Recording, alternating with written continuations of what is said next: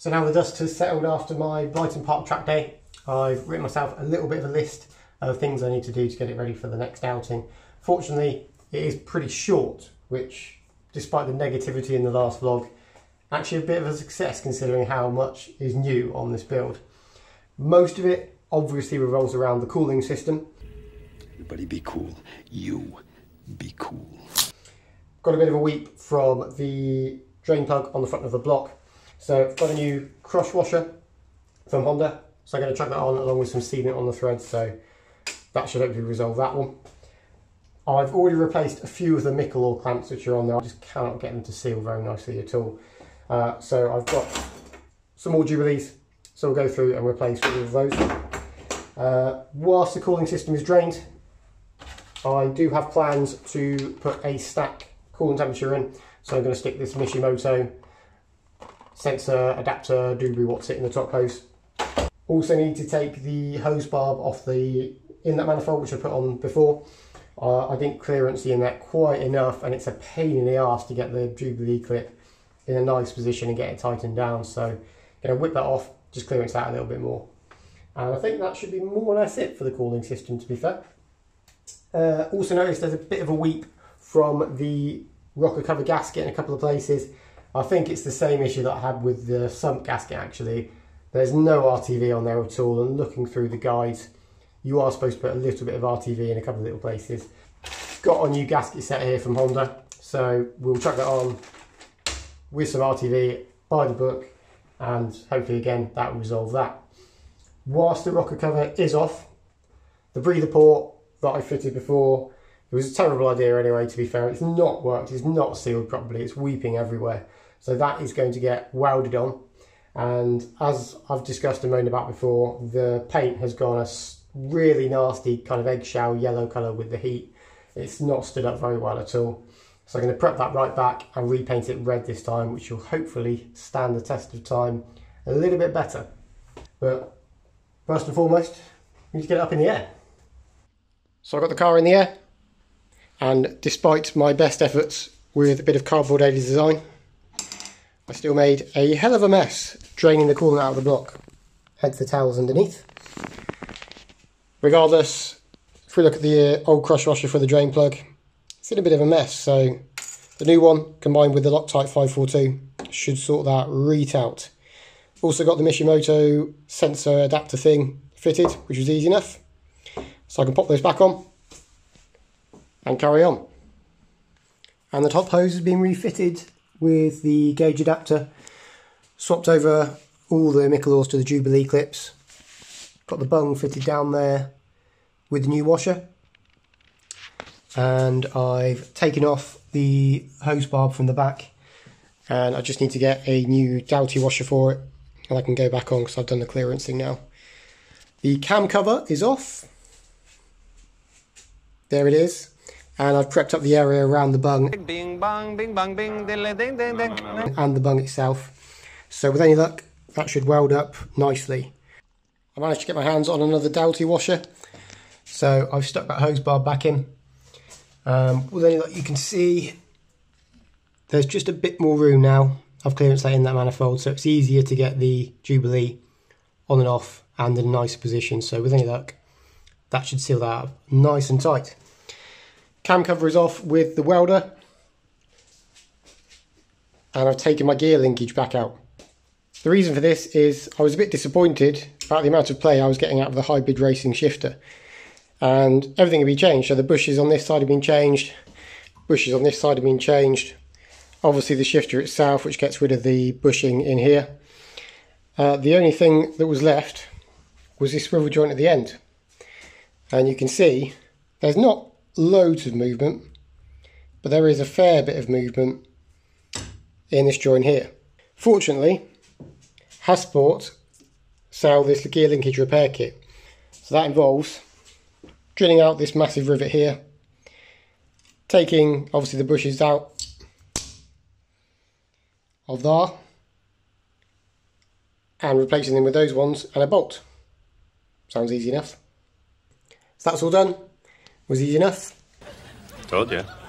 Gave it a little bit of a squeeze with the G-clamp just to make sure everything was nice and tight packed it full of grease, and all that seemed to do was magnify what little play there was in this bottom joint as well. And unfortunately, those ones do not come with the kit.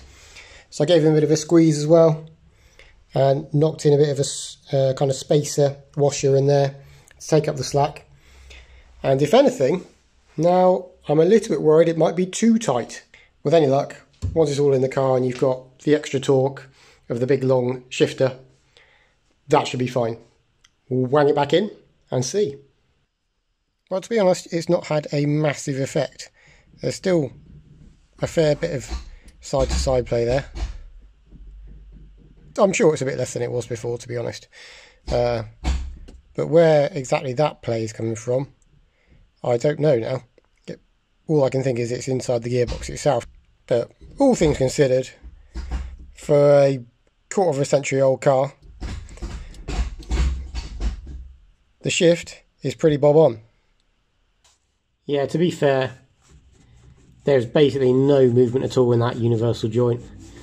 All of it seems to be inside the box itself. So I can't do any more than that. Super quick turnaround for my welder contact, Kev. Great work. I'm pretty sure that is not going to leak anymore. And now just the joyful task of prepping it back for more paint.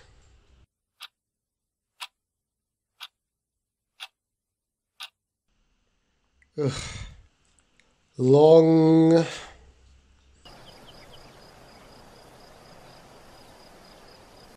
Batch primer is an absolute lung destroyer. But yeah, she's prepped and she's etch primed. There are a few areas that I just need to work on, but she's not far away. So I had another go at the peely bits, flatted back the etch primer and chucked a layer of white primer on top to hopefully make the red a little bit more vibrant. And the red is the next step. So I'm going to be using this VHT, very high temperature Simonese stuff. Never used it before. Might come out crap, but there's only one way to find out. Well, that's not gone particularly well, I'll be honest. Left it until I came back from work yesterday afternoon, so almost a day of just air drying, and the finish still looked really, really good. To fully cure it though, you've got to bang it in the oven. So I did that, which made the house smell absolutely lovely, by the way. And unfortunately, it all kind of went to shit. Well, obviously you can see I've started prepping it back already, but I've left this area here so you can see what I'm talking about. It's just started bubbling and lifting all over the place, and I've been going around just scraping it off, and it's just falling off in chunks. As you can see, it's just not adhered at all well. And I don't think it's an actual issue with the paint that I've used, to be fair, and I'll tell you why. Because in this area around here, it's adhered absolutely fine. It's lovely and solid. And this area was predominantly bare metal, because I had to sand it right back where the fitting was welded on. So I think what's actually happened is the lacquer underneath has been the issue. And quite difficult to see on camera probably, but this yellow stuff here, I believe, is the old lacquer, and it's just not stood up to the heat at all. Obviously it was the issue before with it going yellow and starting lifting, and while I've put it in the oven, it's just gone even worse and just pickled and bubbled and popped and just caused this carnage. Hey ho, back to the grindstone.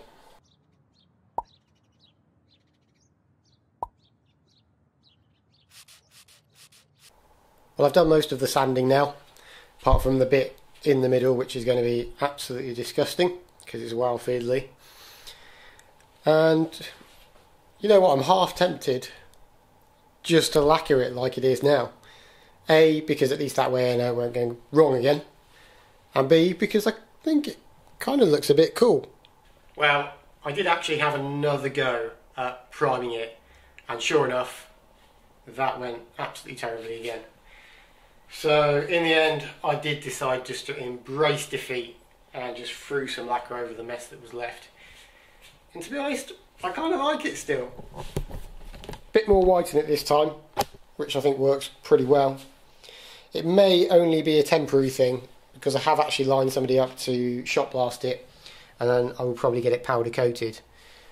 But then I might not. Depends how much it grows on me.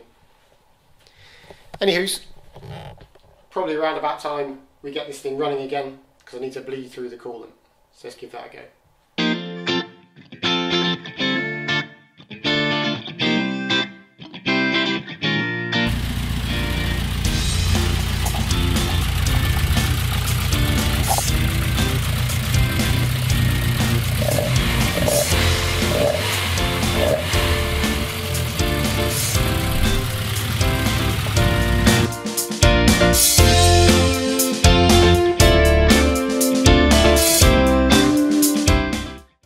Well, funnily enough, I'm getting pretty adept at doing that.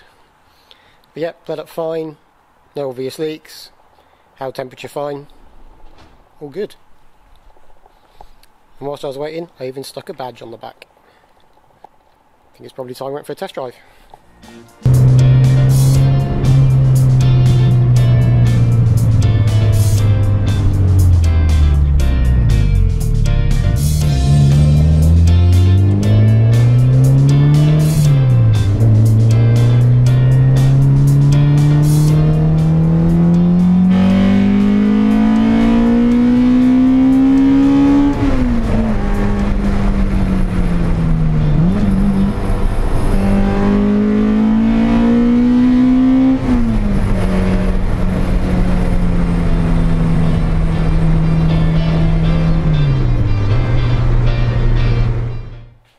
What a mint little thing. Been home about 20 minutes or so, and all that it's managed to drop is 2 tiny little spots of oil, which compared to how it was a few weeks ago, I can definitely take that. Absolutely fine on the test drive as well. Fingers crossed that does mean, unless something goes majorly wrong between then and now, it is ready for a little sprint day at Kerber in just over a week's time. So yeah, failing any massive mishaps, I will see you on that one.